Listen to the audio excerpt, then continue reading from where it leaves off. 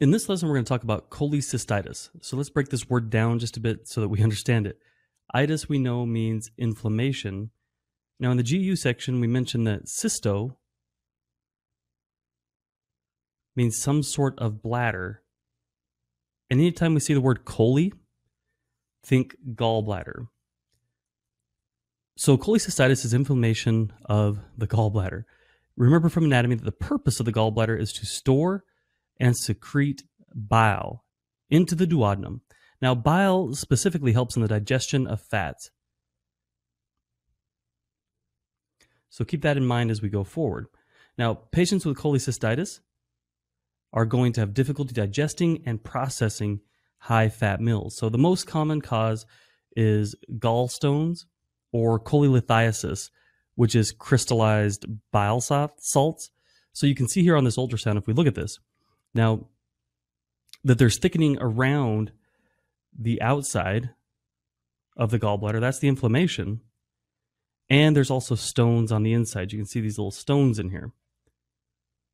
So these stones cause a lot of irritation and can even block the bile duct.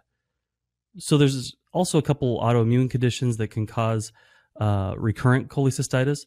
So it can be acute or chronic depending on the cause. Now keep in mind, our issue here is we're blocking this up, we're causing this irritation, and we're not able to get this out. So patients are going to come in, they're going to report nausea and vomiting. Now, those are pretty general symptoms, right? So we need to dig in a little deeper when our patients report nausea, vomiting, and try to get deeper into these symptoms, okay? So we'll see that they have severe right upper quadrant pain, all right? Now, it tends to be worse about 2 to 4 hours after they eat a high-fat meal. That's when the food is making its way into the duodenum, okay?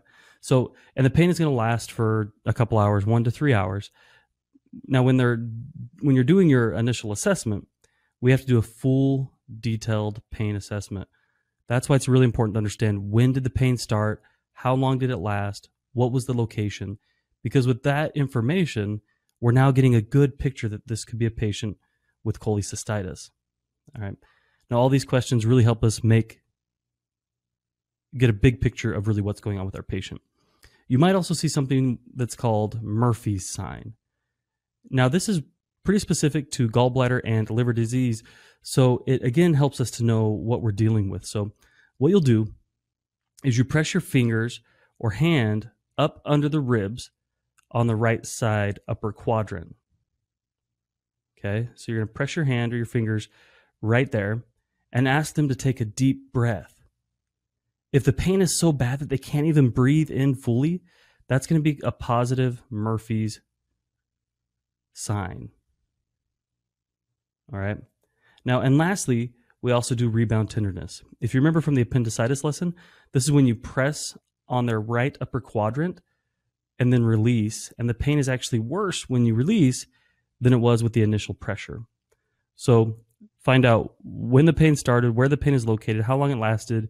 You can do the Murphy sign, and you can also check for rebound tenderness in this right upper quadrant.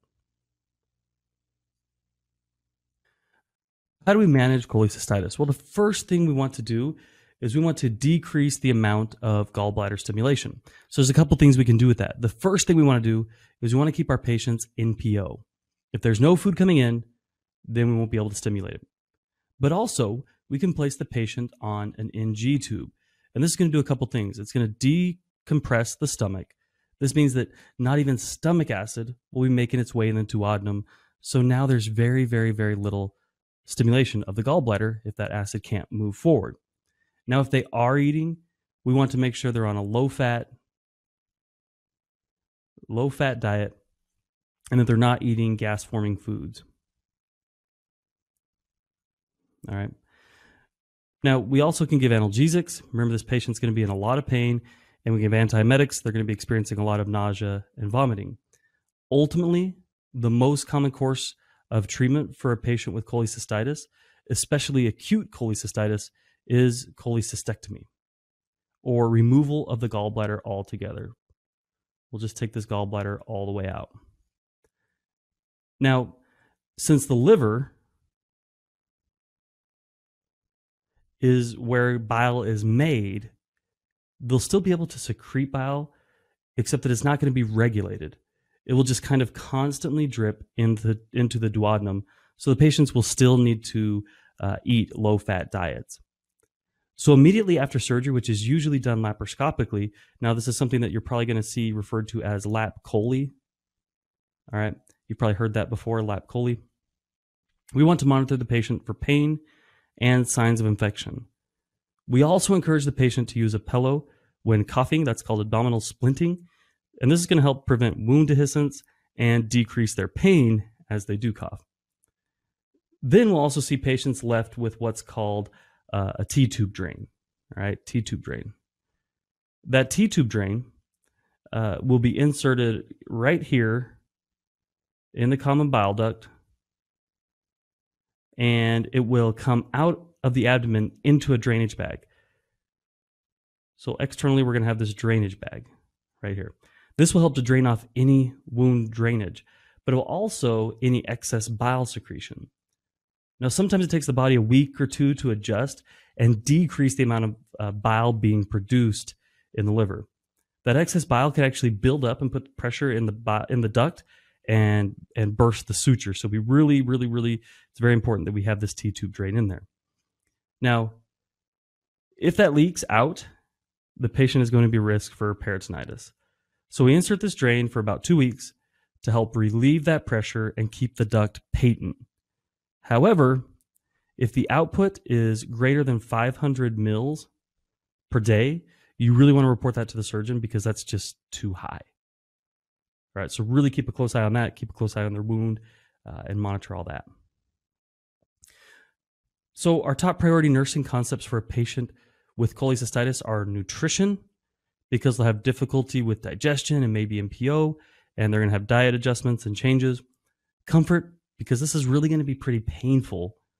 And GI, liver metabolism, because if we don't address this, it can cause a backup and cause damage to the liver. Now, make sure you check out the care plan attached to this lesson so you understand kind of the interventions and the rationales behind this. So let's recap. Cholecystitis is an inflammation of the gallbladder. Now, it can make it difficult for the patient to digest their food appropriately, and it can usually be due to gallstones. They're going to experience severe right upper quadrant pain that's worse after a meal, and we'll see a positive Murphy sign. We want to decrease stimulation to the gallbladder by keeping the patient in PO, inserting it in G-tube, or if the patient is eating, they really need to eat the low-fat diet. That's extremely important. Now, eventually, the best treatment for cholecystititis is to remove the gallbladder altogether with what's called a cholecystectomy.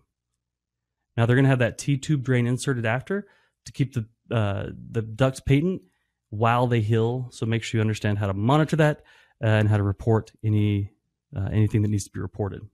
Thanks for watching another nursing.com lesson. Click the link below in the description to watch thousands more lessons over on nursing.com.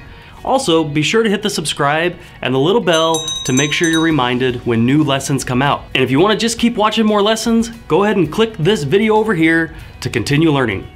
Like we always say here at nursing.com, happy nursing.